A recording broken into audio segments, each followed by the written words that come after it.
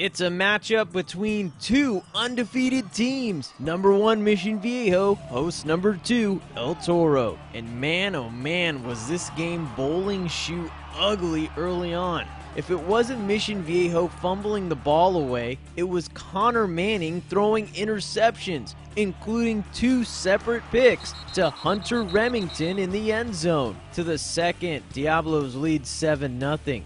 Marcus Collins receives the toss, makes a cut, jumps, breaks a tackle, and houses it. After an El Toro interception, the Chargers finally get on the board.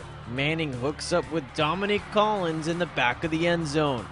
But that's the only score they would get in the game. Mission leads 21-7 at the half. To the third, where Alex Suchek acts like a bowling ball. Strike!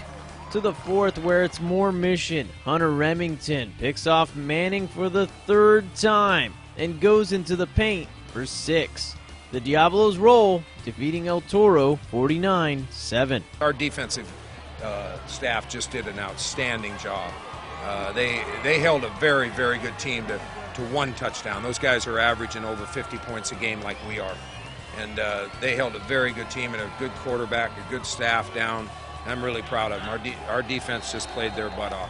We had a great game plan, and we have great coaches, and our players executed today, and we played a great game. Connor Manning came into tonight's game with only 3 interceptions this season. He leaves with a total of 9, thanks to Mission Viejo's defense, intercepting Manning 6 times tonight. The Diablos looking good, securing the top spot in the South Coast League and a number 1 seed in the Pac-5 playoffs. Reporting from Mission Viejo, I'm Jonathan Khamis for OCVarsity.com.